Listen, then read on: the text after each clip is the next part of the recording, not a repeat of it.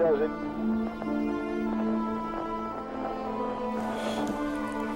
very tight squeeze.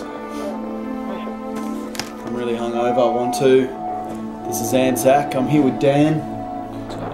Dan's Melbourne boy. Originally from Melbourne? No, originally from Sydney. From Sydney, that's right. I knew that. I'm just, you know. And you love your hip hop. You DJ a bit, you know, your hip hop. And you've got some mad tats. I thought you could pull them out and show.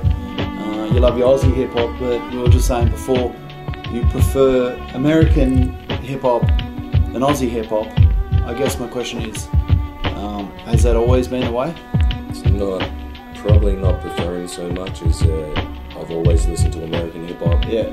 And back maybe 20 odd years ago when I first started listening to hip hop and that, there wasn't so much Aussie stuff out as there is now. Yeah. Whereas the stuff that's coming out now, we'll listen to it. Yeah. Because I mean, I do like Aussie hip hop. And maybe it wasn't as good as American shit. It's not that it wasn't as good, it just wasn't, readily available like it is these days. Yeah.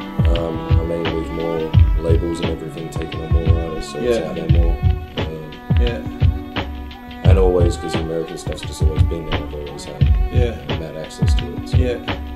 So out of all the rhyming, breakdancing, graffiti, scratching, all that shit, what's the, I guess, element that you like the most?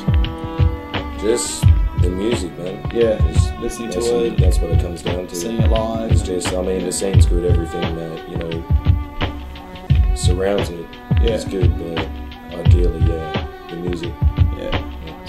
So show us these tats, mate. We all want to see them. So can you hit all elements in your tats? What do you got? You got scratching, you got turntables. You hold it up, you feel it there. That's a scratching. What else you got? Mic, got the MC, mic. So you got graffiti, I got spray paint, I think you got spray paint can. That's all just stuff I got done in Los Angeles. There's some friends there. They're right into the scene over there. But you got more too. What else you got? There's other stuff there. So you got graph here. All that stuff was basically done. Friends of mine from Scotland, South Africa and all that. B-boys.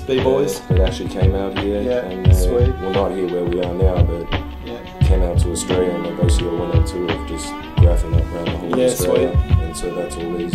Got anyone breaking on your arm, break dancing? No. No. Okay. And look at this, man. It's got the trainers. It's old school, that was 20 years ago. Right? What's your first tat, dude? Was your first tat a hip hop tat? First tat was family crest right there. Welsh, sure. Cool, man. So it's Dan, he's a b-boy, loves his hip hop, Melbourne boy. Thanks for being a part of this, man.